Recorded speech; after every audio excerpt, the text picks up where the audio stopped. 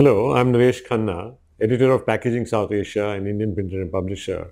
And I'm sitting here in Noida on Thursday, the 5th of March, trying to suggest to our readers how they should handle the coronavirus.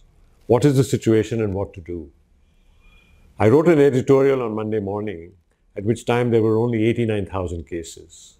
Now, on March 5th, there are 95,300 cases.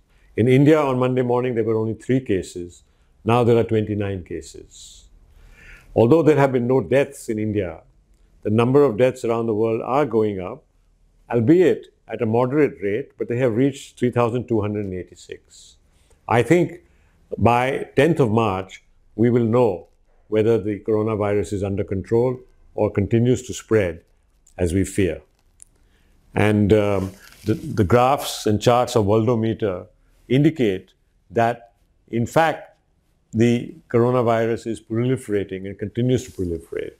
And I hope that by March 10th, we will be able to give you a better answer on what to do. But basically, there is no point in risking your life or that of your employees or even of your customers or visitors. And one should actually avoid crowds, avoid trains, buses, planes, and certainly avoid travel and exhibitions. I think there is every likelihood that Interpack in Germany will be affected, and possibly even Drupa, which is in mid-June. Mid-June is a point by which the gestation period of the new cases should have diminished.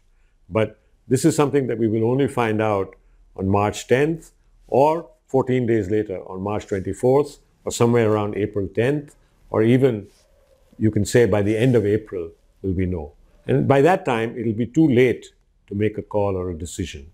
So I would urge even the organizers of Interpack and Drupa to take an early call on this, as it particularly affects the travel arrangements of people from Asia and Latin America, people who are traveling great distances. Thank you.